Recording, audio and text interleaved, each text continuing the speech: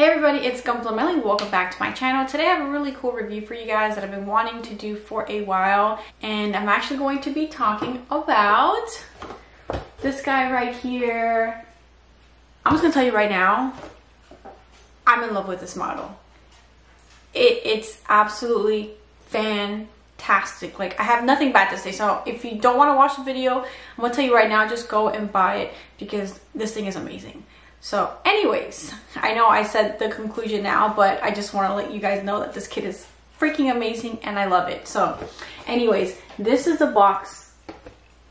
You know, nothing really epic about the box art. It's just okay. You know, it would have been nice had they designed something, but you know, it is what it is. And here you have some information on the sides. You can see all the articulation, poses, you know, the different hands that you get. Overall, pretty cool. Again, I would have liked like more art, but you know, and it even has English information on the sides as well, just giving some details and things like that on the model. Before I get into the rest of the review, I just wanted to talk about the pricing on this kit. It was $2,350. I picked this up at Yodobashi Camera because again, it was like, for those who don't know, I was in Japan recently and there's a few things that were on my list to get, and one of them were Dragon Ball Z models. I do have, I think, one that I got when they first released Dragon Ball Z models back in the day. It was a 1/100 scale, I think it was 1/100 scale master grade Goku. I'll put a picture somewhere. He's actually somewhere down there. But that was the first one I got, and for some reason, I don't know, I was unsure of whether I wanted to kind of get into Dragon Ball Z models, because with me it's like I go all in on something, as you guys can see from my tons of Gunpla back there. So it's like the Pokemon models, I'm getting mixed up here, but like I have a few Pokemon models, but those are all small and easily affordable. So I was like, okay, I'll get into Pokemon. And then I have some Digimon models as well because I'm a big Digimon fan. But it's like, do I really want to get into Dragon Ball Z models? Because once I start, like, I'm going to want to get all of them, you know? So it's like, do I want to get into Dragon Ball Z models? And, you know, it's like, yes, I do. So here's the start. I went to Japan. I was planning on buying a whole bunch. But unfortunately, or fortunately, I guess, for my wallet, there were like none at all. I wanted Frieza. I wanted the Vegetas. This is Saiyan Pod. I wanted a bunch of things. I wanted Cell, Gohan, but yeah, there were none. But at least I was able to get these. These are brand new, well, not brand new, but very recent releases that Bandai has put out. I got Vegeta and Goku. Vegeta, of course, because he's one of my favorite characters, if not my favorite character aside from Team Gohan. But I had to get this. So I had no idea getting into this model. I didn't know if this was going to be like a entry grade, very simple put together thing. But I'm like, I don't care. I want it. I'm going to get it. And yeah, so let's get into the review. Vegeta, Principal Saiyan. So this is the front. Here you get in color, which is really nice. I wasn't expecting this. Colored instructions on how to put all the parts together. And obviously some more instructions on the back that are not in color. But hey, half of it's in color, so you can't go wrong. Here you got some information, some poses. And that's basically it for the manual. Now let's get into all the accessories that the kit comes with. And you get quite a few different options. So first of all, you get a stand, which is really nice because stands can average anywhere from like $8 on the low end to $15. So it's pretty nice that for the price range of this kit, which is already super cheap, you get a stand. So big plus for that. You get a significant amount of hands. These are not all of them, by the way. You have 2, 4, 6, 8, 10. Well, 10 hands, yes, but 5 technically. There are 5 different versions. So there's some up top here, and let me move the camera down. So tons of different hands, which is awesome because you can pose them in a bunch of different ways using these hands, which is a plus again. I didn't anticipate all this. I thought maybe you would get 2 sets, considering again how cheap this kit is. Remember guys, this was like a $23 kit. You get all this. So my mind was blown. Clearly it still is. You also get the set of arms right here. They kind of sitting like in front of his chest. I'll show you guys what it looks like. So actually, instead of 5, you get 6, really. 6 different kind of hand. Oh, I was upside down. No wonder it looked weird. There you go. Now you can kind of see what the poses is. So you get this ones as well. Moving on to the head or faces, you do get 4 different faces. And let me show you guys up close. Now what's really cool is, yeah, you guys can see these eyes. They are not stickers. Eyebrows are not stickers. The white is not a sticker. The pupil is not a sticker. These are all parts. They're individual parts, which is really, really amazing. Again, for the price point that you're getting, that's fantastic. I thought these were going to be stickers. So here's another face. Again, that white teeth, that's not a sticker. That's a plastic part. So it really gives it that additional level of depth. And you can see here, look at the lines underneath the eyes. Just the way they sculpted this, I think looks really good. It was really well done. Well done, Bandai, well done. Here you have the open mouth. Again, that's not a sticker, that's an actual part. And the last face, his smirking one. Alright, so there's the kit. Now let's get into the articulation of this guy. So starting off here at the head, you can, oop, a little too much there. Again, you don't want to do it too much because the head will pop off. It's not focusing. Let me zoom out just a little bit. So he can look up about that much and look down that much. And now, as you guys can see, this neck is articulated. So aside from just having, you know, the head is on a ball joint, but you guys can see that there is some articulation in this upper neck area. So you get obviously more dynamic posing because of that.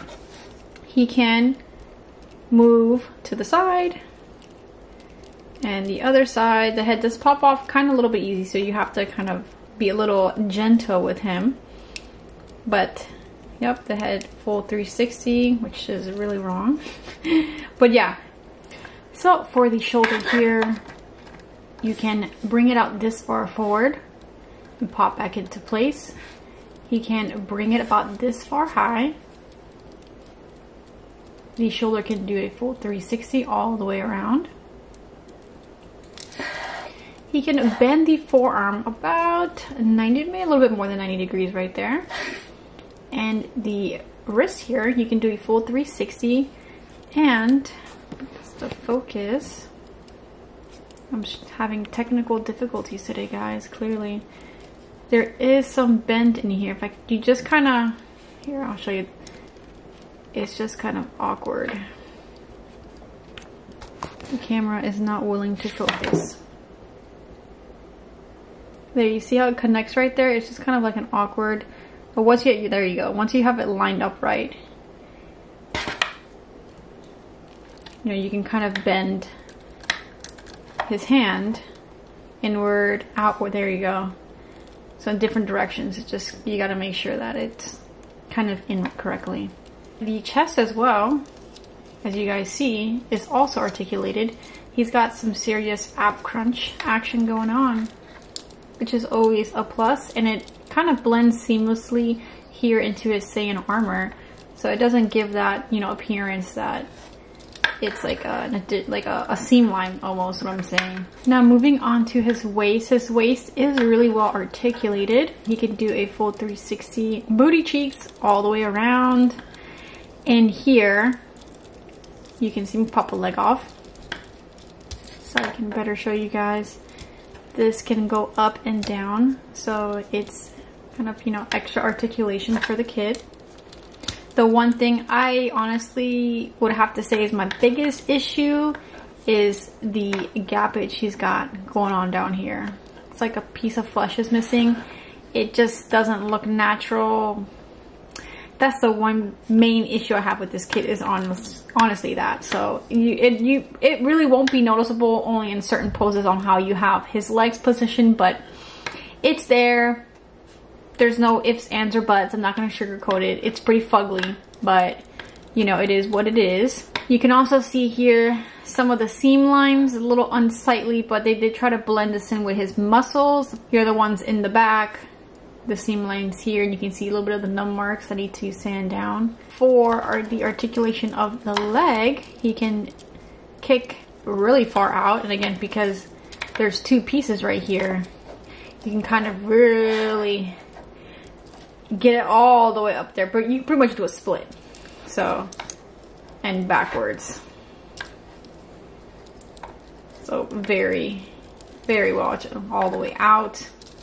I'm telling you, this guy can do a full on split. I want to show you guys a little bit up close more about the knee. It's two individual parts, so you can see it's pretty cool how they engineered this. So I'm telling you, I'm not lying when I say that you get a ton of articulation with this guy. For the feet as well, you get a toe crunch.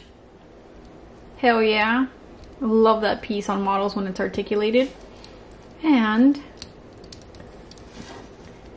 look at that. I mean, yes, it's hideous, you know, but if you can put in a pose where you can't really see it, like maybe from the front, it's not such an obvious missing piece of flesh back there. Posability inwards, outwards, toe kick, no toe kick. So, you know, ultimate kick on the head right there. Bam. Now, let's take a look at the size of this guy compared to other models. Here he is standing next to some of my models. Here we got your Suletta model, high grade Zaku, Master Grade Art 78-2, and my very, very old and first Dragon Ball Z model kit, the 1/100 scale Goku. This guy's like 12 years old. I've had him for a very long time. Ignore his broken hand. It broke and I was never able to fix it. I tried super glue. Yeah, didn't work. But unfortunately, he's gonna stay that way. But as you guys can see, he's a little bit on the smaller side. But again, you know, the Prince of All Saiyans, we know he's a shorter man. Alright? He's a little on the short side. So I think the height that he is pretty good. So I do have a Goku model, the same line that this guy came out in. I have yet to build him, but when I do, I'll see, you know, I can show you guys on that video how he compares to the Goku version. But there we go. So now you guys can see how small or how big he really is. And now time for some B-roll footage showing you guys his action poses.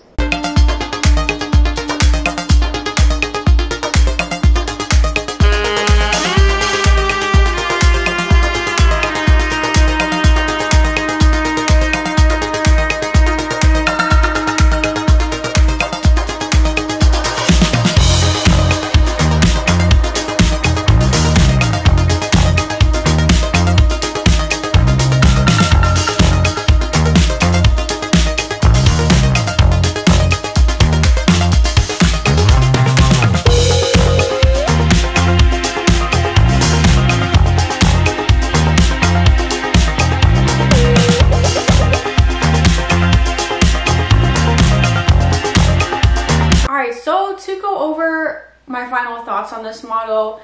Do I think you guys should pick this up? Absolutely. If you're sitting on the fence and you're like, I don't know if I really want to, it's yes, go for it. Not only is this kit priced very, I'm shocked that this thing was, I think with the conversion rate I paid like $18 maybe or less. Like, I'm shocked that I got this this model is priced at $18. It's absolutely a fantastic price for what you're getting. He's so well articulated. You get, well, you don't get really accessories, but you do get various different hands and faces. So that was a nice plus. I wasn't expecting that for that price. I thought it was just gonna have one set of hands and a face, but that's really cool that Bandai included all that in that price range. And it's just really good. Like, I really don't have anything bad really to kind of nitpick at this kit. I do kind of wish the paint job was a little different. Like, I don't know, something just, it looks a little flat. I can't put my finger on it, but again, if you don't like the paint job, you can always paint. Those are easy fixes if you know how to paint. If you don't know how to paint, then not so easy fixes. But honestly, out the box, I think this kit looks great. And I had a lot of fun kind of posing him around. I'm definitely going to build Goku as well. But it kind of just leaves me a little sad because I don't have any other Dragon Ball Z models. And I looked on some websites and they're all sold out. But it looks like there are some up for pre-order. Now, I don't know how different these new Spec versions compare to the regular figure eyes.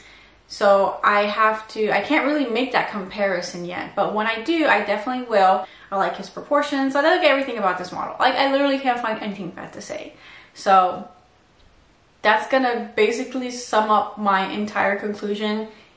It's really cheap. He's affordable. I had so much fun putting him together. You do not put this guy together in like 5-10 minutes, by the way. It's gonna take you a little bit longer. So I always like that. I don't like, you know, it kind of sucks. Well, it doesn't suck, but you do get to sit down and take some time to put him together. So you get your money's worth for sure in your time. And he's so well articulated. It's just big thumbs up. Big thumbs up. I want to say he's probably in my top 5 favorite models that I've built so far this year. So that's saying a lot for me. So yeah, as you guys can see, I'm super sold. I'm definitely looking forward to building Goku. And yeah, that's going to be it for today's video. I hope you guys enjoyed it, and I'll see you around for the next one. Adios. And as always, I want to give a big thank you to all the people over my Patreon for always supporting my channel, especially my gold tier members who are Chris Wright and Michael Lyons, my silver tier, Rico Stealth and The Gunsmith, and all my ultimate fans who are Hassan Boss, Irvin Jebito On, Skelty12, William Tony. Thank you guys for all the support.